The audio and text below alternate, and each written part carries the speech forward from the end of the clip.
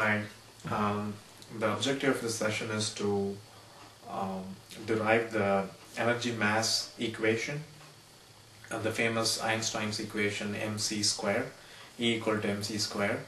Um, Before I get into the stepwise derivation, I want to tell what is the fundamentally different concept he introduced, why we are not able to derive or anyone able to derive um, this E equal to mc square before Einstein, and what was the key concept he introduced to derive that equation.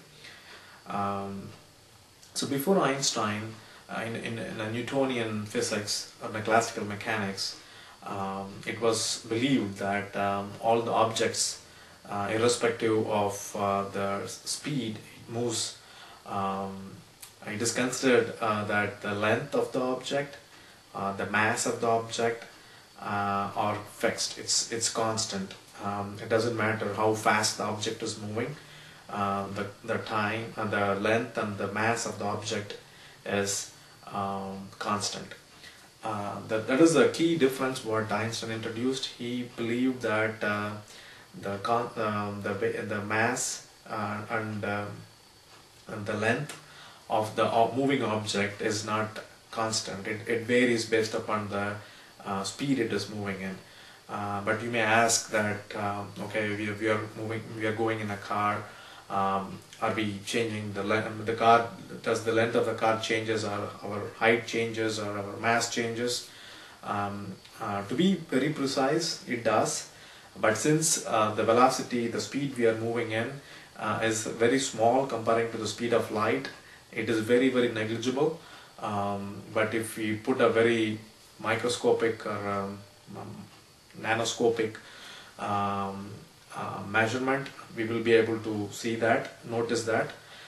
But this is very true when an object is moving in a very high speed, closer to speed of light.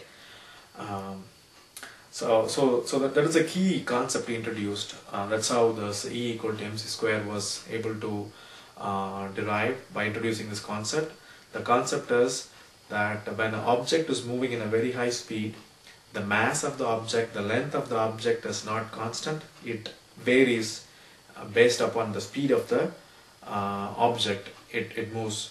So that's a key concept, like the mass of the object is not constant.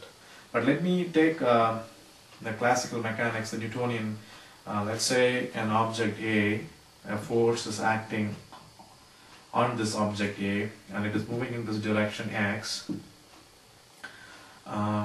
Then we know that F is equal to ma, right? Here we assume in the Newton's classical mechanics that the mass of this object m is constant when it is in motion, right? And also it is constant when it is at rest, right? And again, the acceleration is given by m dv by dt, which is rate of change of velocity, which is nothing but m dx square by dt square. That is, v is equal to dx by dt, which is rate of change of displacement, and dv by dt is acceleration. So this is the Newton's second law. In this case, the mass of this moving object A is considered as constant. Then we will take the Einstein's concept, right, which is when an object is in motion, the mass is not constant anymore. So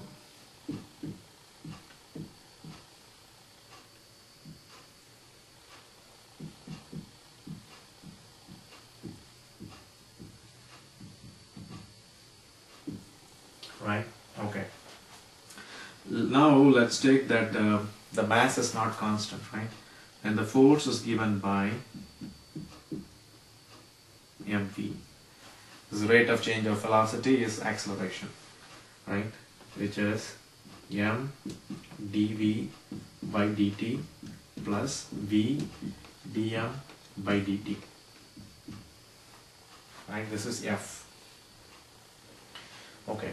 Now, what is the work done by this moving object?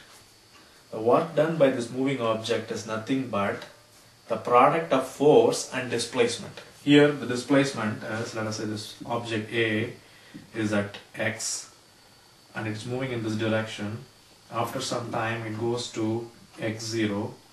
So the dx is the displacement, is x0 minus x.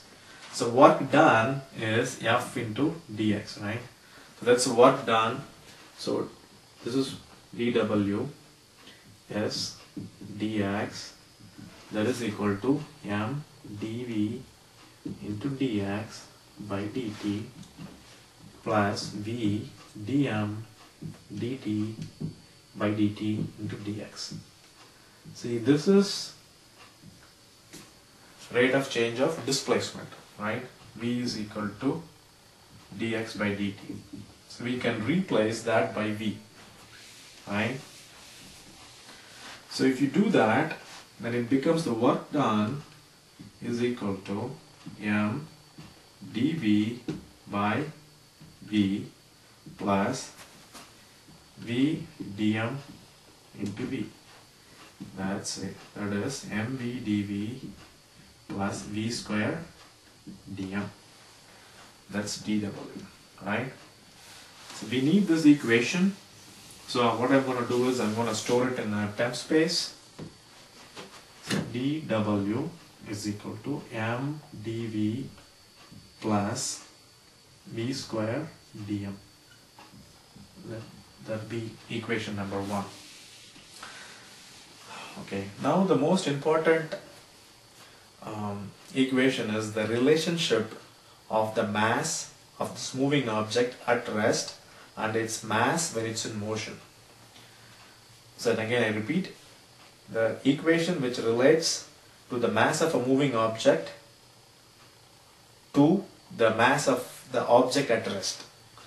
Let the mass of the moving object be m and the mass of that object at rest is m0. Then the relation between these two is m0 divided by 1 by v square by c square. So this is the velocity, the object which is in motion, and c square is the velocity of speed. I mentioned about you moving in a car.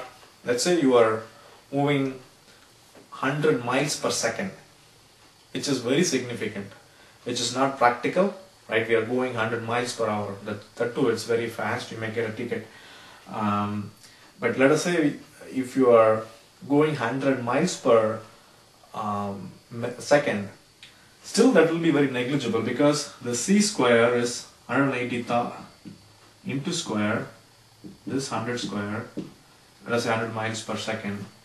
Still this number is going to be very small, so you will not change the mass that much. So if you're going 100 miles per hour, it will become very, very insignificant. That's why you won't see that change, right?